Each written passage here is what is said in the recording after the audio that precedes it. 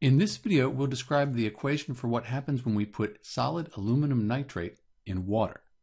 Aluminum, that's a metal. Nitrate, that's a nonmetal. So when we have a metal and a nonmetal, we have an ionic compound. And often these ionic compounds, they'll dissolve in water. And we can look up aluminum nitrate on a solubility table and tell if it's soluble or insoluble, if it dissolves in water or not. So let's do that. Here's our solubility table. We see here's aluminum, and then over here is the nitrate. So we're going to find where they cross. We go over from aluminum and then nitrate, and you can see that we have an S. That means it's soluble, so it's going to dissolve in water. So we can go back and write the equation for aluminum nitrate dissolving in water. We can look on the periodic table and see aluminum, that's in group 3 or 13. It has a 3+ charge.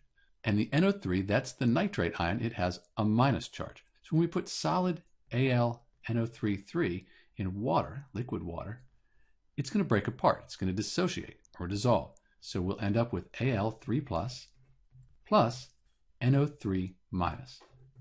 But remember, we have this 3 here. So that means we have 3 NO3 minuses, 3 of these nitrate ions. So we'll put a coefficient of 3 in front.